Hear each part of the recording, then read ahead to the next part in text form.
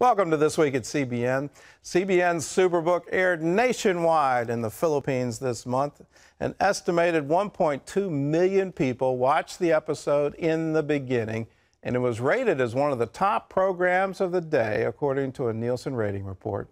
The episode aired on GMA, a major television network that broadcasts throughout the Philippines, and thousands of viewers responded by texting and posting comments to the Superbook Facebook website.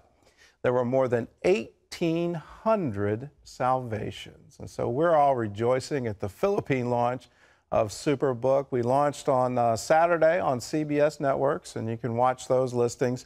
There's a place on superbook.tv where you can find out if it's being broadcast this coming Saturday in your city.